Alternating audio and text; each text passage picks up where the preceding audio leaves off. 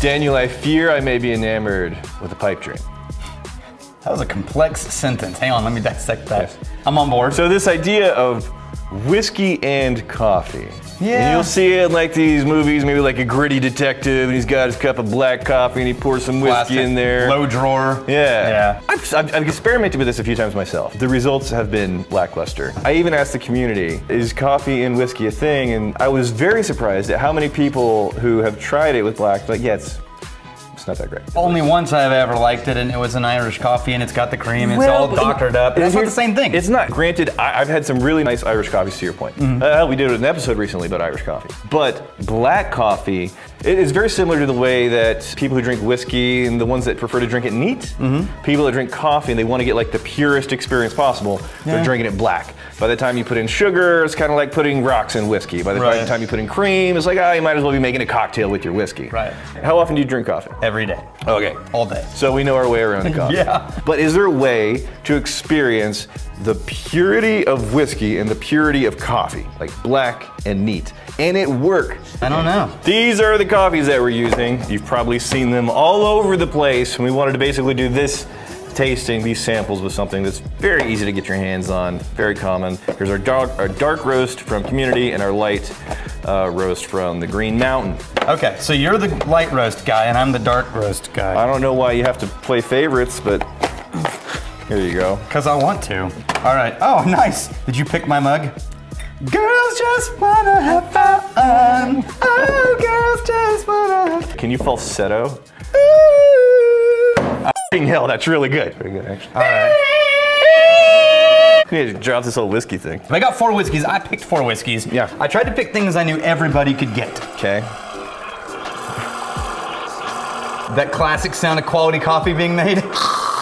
So I got 4 classic whiskeys that are easy to get and not overly expensive. Do we want to start with like what's typically like the bourbon, or do we want to start light? Let's start with the bourbon. Okay. It's just, we've got bourbon, we got an Irish, we got 2 different kinds of scotch. We're kind of gonna run the gamut of some very commonly accessible whiskeys. I went with Wild Turkey 101. High enough proof that it should get us there. You really should just start. You want to try it first, just to set a baseline? I've had this coffee dozens of times. I haven't. It's everywhere. All right, roughly an ounce of whiskey. Okay. A little mix up. Really. Oh, the nose. Really jumps out of that. You know what smelling? Mine smells like sourdough bread. Smell this. Mine is. Yeah. You see what I mean? Mine is like, it's like a sour cherry. Yeah, yours went cherry, and mine went sourdough bread. Yeah. This is reminding me of, already, I haven't tasted it yet, already why I'm not really super excited about it. I think the heat and just the rising. Evaporates things really quickly. It makes the ethanol just bam, right there. It's just a hot alcohol nose. I kind of like the bready note. Did yours subside a little bit? No. You got to get right on the nose as soon as you put the whiskey in, otherwise it goes away. Yours is nicer, the dark roast with the thing, but still, I don't know, we'll see. Oh, I like it. Do you? Yeah. What do you like about it? It's softened the sharpness of the weird Keurig taste. Yours is all wrong. Yeah, the dark, yours tastes like soy sauce. This? Yeah. Gave way too much room to that little bit of bourbon we put in. That, the dark roast is holding its own. Yeah. It's still not something that I would like be thinking, man, I really, it's not as bad as I was expecting. You can live with it. That's not really a great marker. Let's move over to Irish whiskey. Dude, that would be the most hilarious campaign for Keurig. Yeah. It's like, Keurig. How do you know when it's done? All right, we're moving on to Tullamore Dew. Do the Dew. I don't think that's their campaign.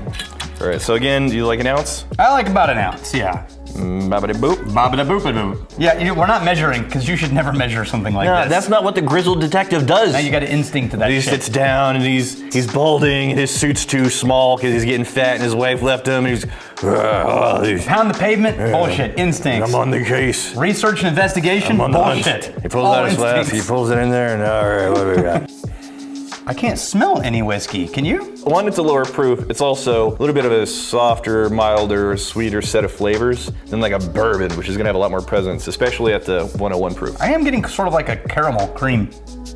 like it's a flavored, like a pistachio coffee flavor. I'm getting like a little bit of a nutty wheat bread, but I'm not getting anything recognizably Irish.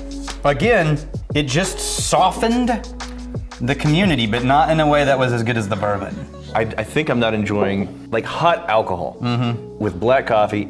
So you get the bitter and the burn at the same time. Yeah, it's not even really the burn, it's just like the ethanol flavor. There's nothing with it, married with it, the layers and all this stuff. It's just like, here's an ethanol layer plopped right on top. You know what's interesting? I think the thing that I like about black coffee, a lot of the same notes that you'll hear coffee connoisseurs and lovers describe coffee with. Very, very similar notes whenever people are describing whiskey. And same set of very, very similar notes whenever people are describing cigars. And tea. So I think the Irish, I'm enjoying this better than the bourbon, but it's, go ahead. I'm not. Okay. The dark and the bourbon you like better than the dark and the Irish. It just vanishes it, but leaves the ethanol thing. All right.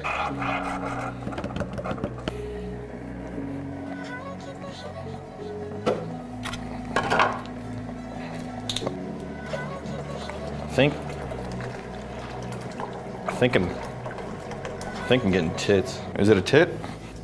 Yeah. Gosh. But no, it's more of a mussel with a slight layer. Really? Yeah. Man, I think the layer is thinner up here than it is down here. Yeah. So as the dark roast is coming off, what whiskey is next? Let's do like an easy Glenfiddich Speyside, Highland thing. Whoa, whoa. That jump. The malt went nuts on this. It became super malty floral. Yeah, this is a granola bar with none of the sugar in it, mixed with some weird flowers. It's like a soggy sourdough. Oh yeah. Wait, smell mine. Yours is way more sourdough than mine. It is. Mine is more pungent of something else, like burnt granola. I think what we're finding is that the dark roast is keeping up with the flavors of the whiskey a bit more than the light roast. Yeah.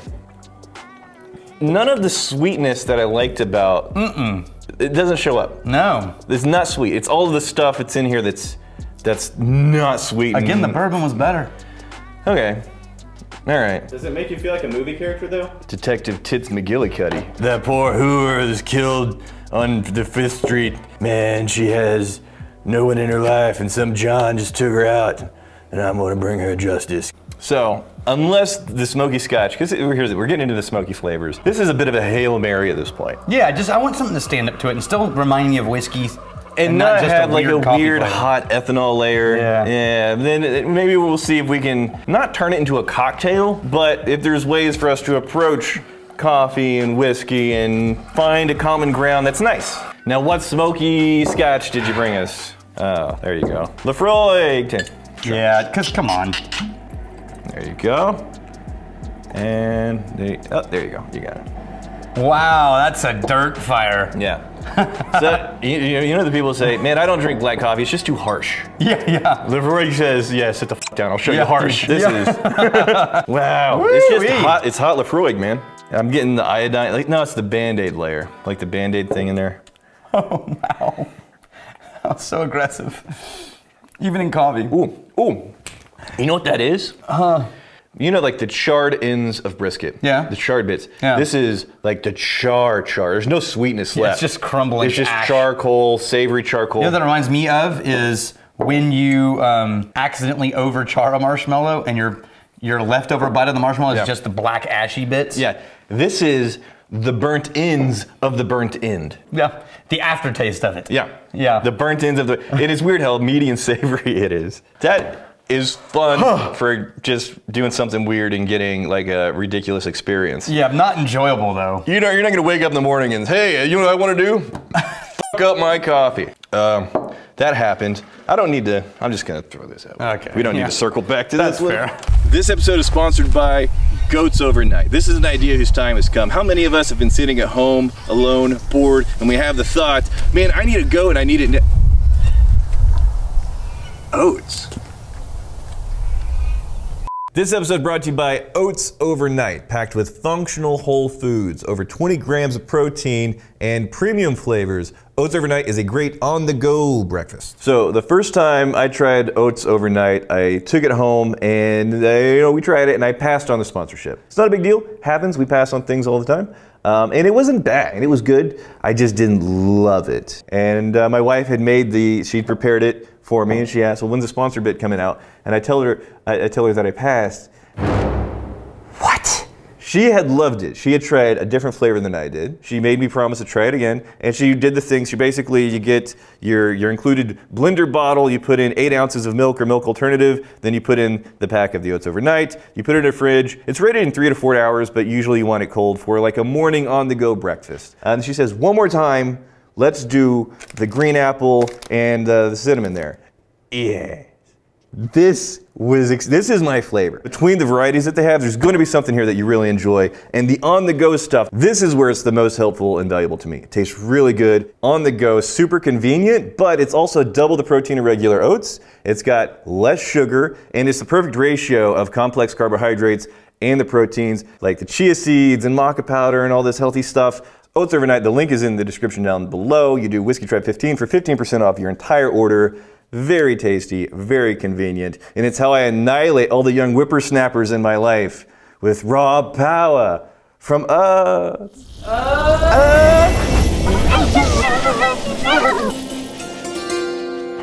I need you to translate this opportunity to the goat. Okay. I think probably the issue is the temperature thing. Cold brew. You think that would improve? I think there's a lot more room for a whiskey and a cold brew coffee, if it's black, to play nicely than if it's hot. I think for one, it won't explode the ethanol out of the glass. Yeah, you don't just have like this wave after wave of ethanol flying up in the air. But this, we had Alex. What is that? This is a cold brew. Oh, nice. Yeah. Like legit cold brew? So that's time consuming. This is cold brew from well done. Virginia Commonwealth Roasters. We've been keeping it in the fridge, nice and cold. Okay. It's been going for like what, 24 hours, Alex? 24 hours. Is it like a powder? Oh, it's like a tea bag. Yeah, basically. Oh, nice. These things right here. So let's do just a... I'm gonna stick with the bourbon because that was my favorite hot. First, I'm just gonna try the naked cold brew. Good call. Yeah. Ooh. Some nuttiness, chocolatey. Yeah. This still has a lot of that flavor, but it didn't bring up any of the acidity with the flavor. I'm gonna do bourbon. What do you want? So let's try the bourbon. Now, first, I'm betting that the nose is better. Oh, you have more coffee. Yeah, I got a little more. Maybe not that much more, but all right. Okay, right away, I can smell actual sweetness of bourbon. Oh, yeah. Right, and not ethanol. Right. Just that sweet, and that's what I was not entirely on board with originally. I'm getting coffee notes, I'm finding whiskey notes, and I'm not finding the immediate thing, to your point, that the turn off for hot black coffee with a bit of whiskey in there. This now reminds me of that clingy sweet flavor I sometimes get on certain fancy coffees that I'm not a huge fan of. It tastes sweetened. Wow. And a little watery. Like more watery than it was before we did that. Well, you keep in mind, like the coffee has a ton of water in it. Yeah, but it wiped out the finish. That's what it was. Oh, the whiskey finish? It finish? wiped out the finish. The whiskey finish. Either. Yeah. The finish of both the coffee and the whiskey are gone. But there was a lingering coffee note to that aftertaste of the cold brew before I put the whiskey in. Now there's no aftertaste. It just goes straight into water. For me, this doubles down on the toffee and a little bit of the caramel. I'm not finding that cherry note that I was finding in the first time when it was hot. Huh. So far, this is my favorite. I think the temperature makes a tremendous difference. I like the hot coffee with the bourbon better. We're moving on to Tullamore Dew. Let's go cold Irish. I don't smell. Wait a minute. Cookies. It is a more subdued nose than the hot coffees for sure. Sugar cookie. Coffee flavored sugar cookie. Yeah, it's like you dipped a sugar cookie in coffee. Yeah. Yeah. Weird. Oh, that's like vanilla cream. Yeah. It's a temperature thing. Yeah. If you get cold coffee and then you pour in a bit of whiskey, way more enjoyable than the hot stuff. Already, yeah, I like this better than I like my hot coffee bourbon. Let's move on. So, pour me, baby. Detective Tits McGillicuddy just needs the night before have set up his cold brew in the fridge. This guy's got to come over in huge tits. honey. Okay. Honey and then oats. You don't seem pleased with the honey and oats. I don't know yet. I am, it's definitely better. I'm gonna say this. If the standard was set with the hot coffees, the dark roast and light roast with the Glenfiddich, that is much better than the hot standard with the cold brew. I just realized what it is. It's putting coffee into your Cheerios. Wow. Ooh, actually I like that. It's got more character. More floral. Like the floral note. Yeah. It doesn't lose all the sweetness. No, it actually brought out some things that I would have called floral in a coffee. I actually like that better.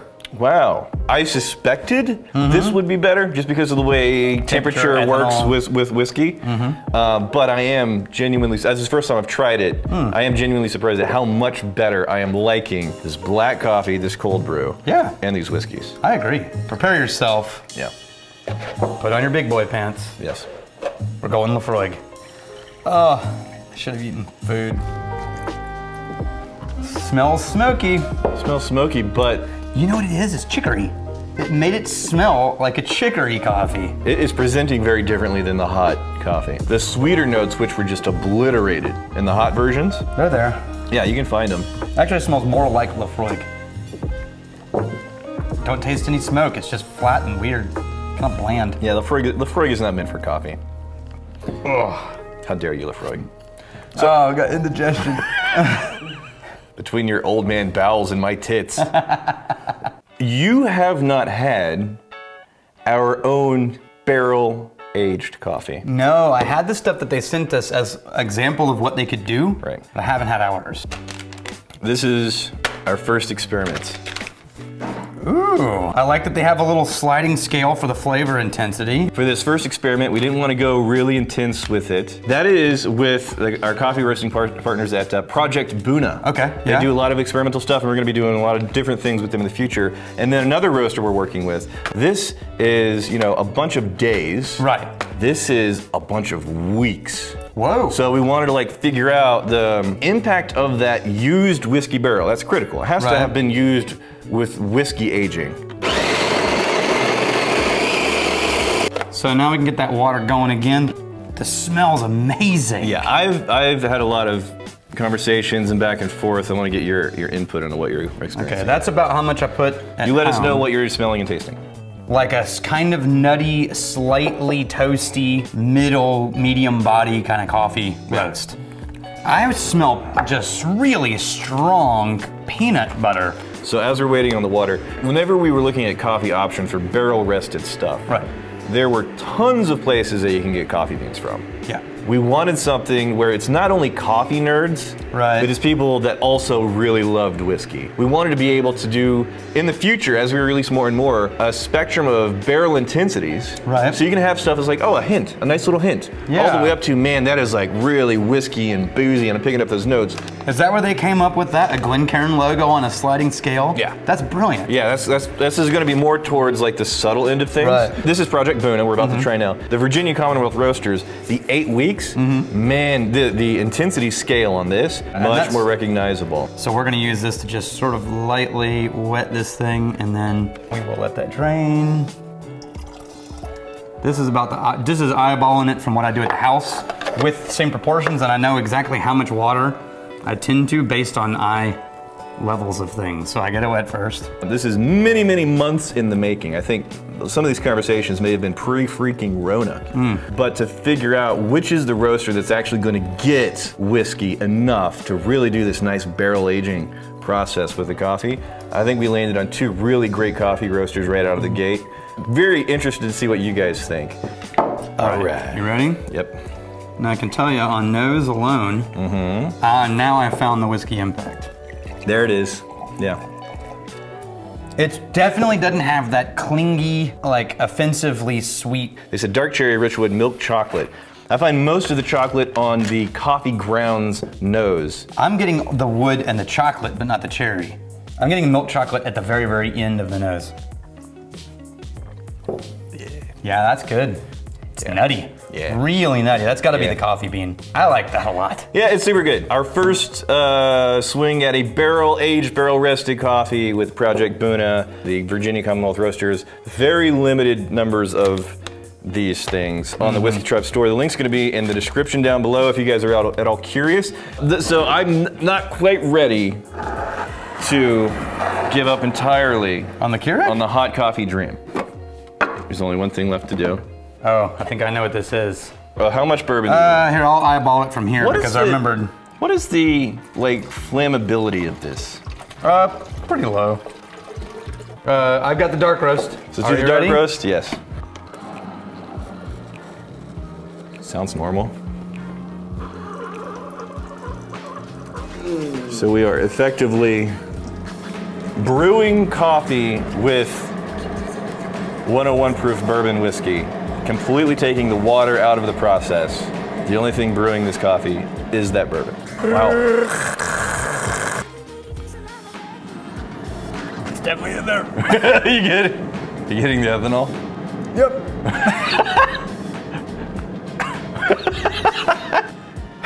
Like I'm getting knocked around over here. Don't make me laugh. I'm getting knocked around over here. It actually tastes significantly better. So based on the nose, I'm surprised at how much I'm liking this nose. Yeah. Whenever you dilute a whiskey well past where the flavors are living, then you get some weird things starting to happen. Which we did with all the water that went into the coffee. All of the coffee water is effectively diluting all of these whiskeys. And I was like, listen, the whiskey is just giving us weird angles on that flavor. I think we might have made my favorite thing so far. Now what are you doing this time? I'm going in again. I'm going in one more time to see what's left. Dude, I'm telling you. Of the whiskey. What did you put in there? Same. The same? Yeah, I just wanted the same thing. So we can share. Yeah. You wanted your own? I wanted my own. It looks like motor oil. I think we... Whoa. What is happening? What did you do? I don't know. It's still going. It stopped and then it started back up again. I think it's dying. I think we broke it.